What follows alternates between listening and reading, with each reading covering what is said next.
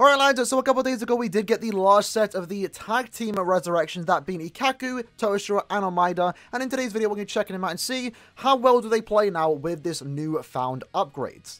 And the first character we're looking at is Tag Team TOSHIRO. Now this character, what happened to him is very, very tragic, because I had high hopes for him, if I'm being honest, because this character could have received a very good resurrection, and all it took was a few small skills that unfortunately he did not get. Because as you can see right here, even being 3 or 4 years old, right, his kit is still good to this day. The only bad thing about him, I guess, is the SA3, but then even then, it's not entirely bad strong attack 3. It just could have been better. But the SA2 being a beam forward, SA1 being a lunge, you can't, that's not too bad, again, for the age of this character. All he needed was a few little upgrades, and he could have been a really good character. And unfortunately, his resurrection did not do that for him. What he picked up instead was an extra 20% Berserker, which is nice, because right now he does have a 40%, since he does have a 20% sad soul trait, which again is nice, because as you can see here, we are somewhat one-shotting enemies with the build that we do have on this character, only T10 by the way. But the biggest thing you will notice with this character is the range could have definitely been better, right? Imagine if this character had Havoc, because he didn't get it. Instead, he got 20% Berserker,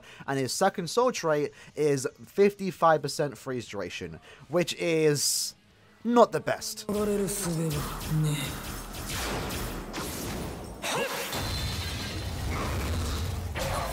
Special still looks nice though. And I do want to mention, the soul trait that he does have, 20% side and also 55% freeze duration.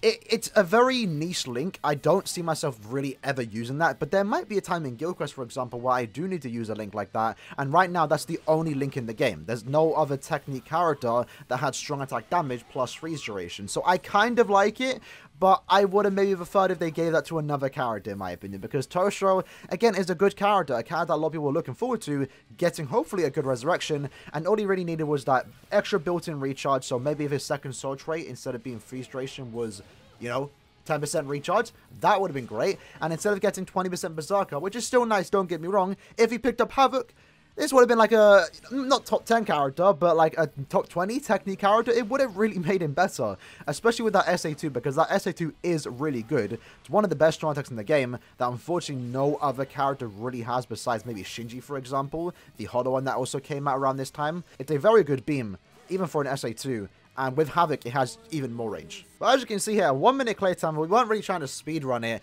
It's still respectable, and again, he does have 2 killers too. That's one of the great things about these tag team characters, and it's very unfortunate that we haven't really had a tag team character since this character. We've started to have some double team characters, and we should be getting one next month, but, you know, in terms of new tag teams, it's been a very long time, and these are the last tag team character that we did get. But he does have 2 good killers, that being Sorrybat and a Ronka killer. That's pretty good. Again, it's really unfortunate that he just didn't get a good resurrection to make him a better character, or even a better link. Even though I'm saying I could see myself using his link, it's still very niche, and I'm not exactly sure when I might need it. But hey, if the day does come where I need a link like that, I'll be happy to have this character, I guess. But I'm sure for the Tag Team TOSHIRO fans, they are a tad bit disappointed that he didn't become a better character. Tag Team IKKAKU is next, and this was, again, another very weird resurrection. So for starters, his link is full stamina damage plus 20%, and a lot of people that I know and myself use this character in Guild Quest and Epic Raids, because that's where full stam really does, you know, excel as a link. And I was really hoping he would get a second soul trait that would be useful for normal PvE content, such as, for example, maybe extra strong attack damage. That would be great for Epic Raids and Guild Quest. Or if he would get Recharge. And Recharge and Full Stamp is still a combo that we don't really get that often. There's only a few characters in the game that do have a soul trait like that. And unfortunately, he picked up a soul trait that a lot of other Full Stamp characters did get, that being Stamina Recovery.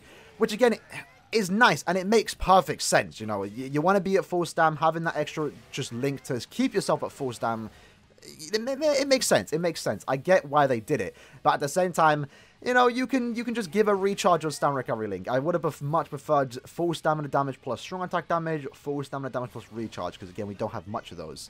But again, I guess the soul trait is nice. If you ever do use this character for, I guess, co-op content or even single player content, even Senkamon, for example, that extra bit of stamina recovery, it will help you out. It will help you out, especially keeping you at full stamina. Now, as for the character itself, again, a very weird resurrection because he's an SP character, right? And again, he has also a decent kit. Unfortunately, is lacking recharge just like TOSHIRO, and it really does suck because he does have an SA2 shield. So he can't even infinitely stack this shield because you have to wait a couple of seconds for that SA2 to come back. As you'll see, we have 5-second downtime for the shield to come back, right?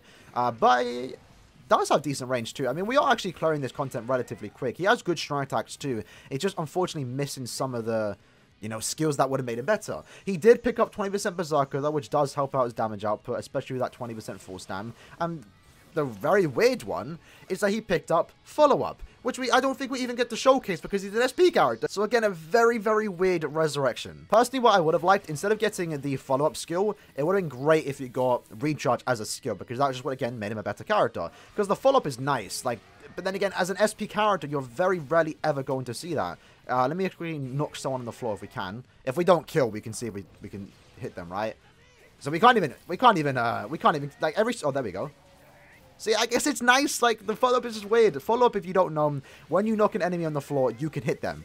Now, there's not that many NAD characters in the game that do have that skill, and it basically is made for NAD characters. SP characters like this, that mainly do damage on their strong attacks, there's very rarely going to be a situation where you knock them on the floor and need the follow-up skill. It's kind of pointless on him. It's nice they put it on a resurrectable character. It could mean in the future for a future NAD character, we could get a character with that skill, and that would be great. It would make him better. But for IKKAKU's case, it's kind of a gimmick. Like, you barely ever notice it. But honestly, it's been a hot minute since I've actually played this character. I'm fairly impressed for the most part. I do have my SP level 10, only that. So he is obviously going to be performing a tiny bit better compared to someone that hasn't built the character. Now we have to wait a couple seconds. As you can see here, if we had the recharge, we would have saved us up for a few seconds. And now I've been burnt. So I lost my full stam. But also one shine. That's not too bad. And let's just finish this up with the soul bomb.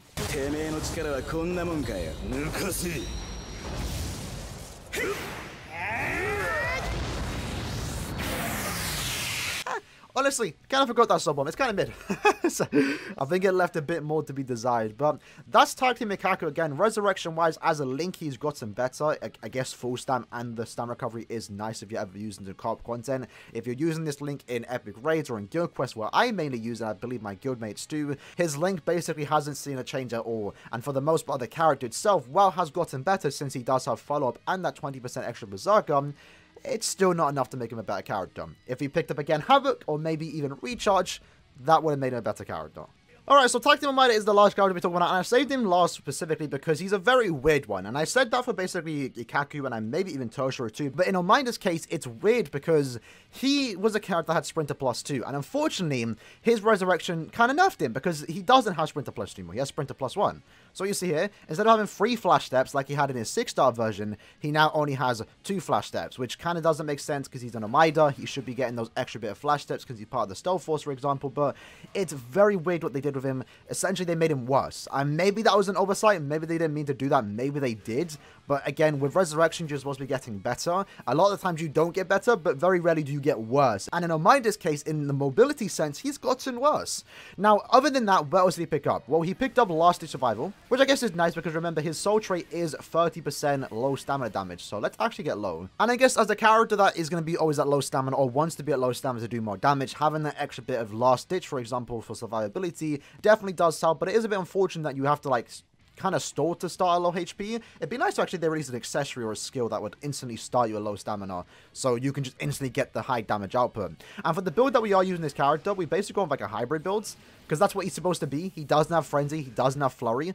He instead has a 50% Berserker, which show a 20% increase with that Resurrection, and a 40% Bruiser, which, again, very, very weird. Additionally, he was mainly SP orientated, but as for his Link, he picked up 16% no-attack damage, which for himself, I guess is nice, but it's mainly just a better Link. At the very least, as far as the 3 characters we have showcased thus far, he is the best Link, because low stam and no-attack damage is great for many content, mainly Epic Raids, for example, on your NAD-based characters. And this character's kit, not that good. And even though we have some good extension on this character, again, we have built him to be like a hybrid, you will notice that we are struggling to kill things, because that's just how hybrids are. If you never really played with a hybrid, this is why they don't really excel. Honestly, if Caleb want to make a good hybrid, you have to give them Frenzy and Flurry. Like, it just has to be like that. Maybe not a Berserker. Maybe they want to balance it out.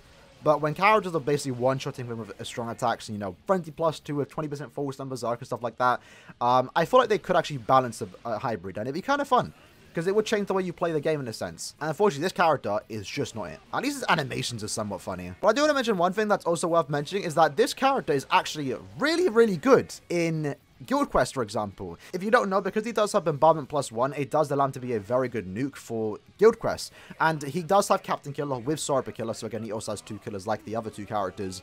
And it allows him, because the support in Guild Quest is so good, you know, that being 6th Anniversary Aizen and maybe Daddy Ichigo, for example, you can actually nuke all 5 waves with a character like this who only has Bombardment. If you notice other nuking strategies in Guild Quest, it mainly requires a character with Bombardment and Weakening. He doesn't have Weakening, but because the support is so good and the fact that he has Bombardment, it does allow you to nuke through all 5 waves. And right now, he currently is the best lead for the Captain Weak Guild Quest, which is still crazy to think about because he's a character that came out 4 or so years ago. Of course, you do have to invest into him, you have to invest in your side lanes, and you have to have him max transcended, but it's still cool that he has that usage at the very least. I unfortunately don't have him 5-5, but when he does get a character pack, I will be picking him up to hopefully try and showcase on the channel in a few months' time how well he can nuke in Guild Quest. But with that said, lads, that was the video for today. Just checking out the 3 new resurrected characters. Again, kind of disappointed overall. The links themselves weren't that great. Again, Omaeda had a decent link.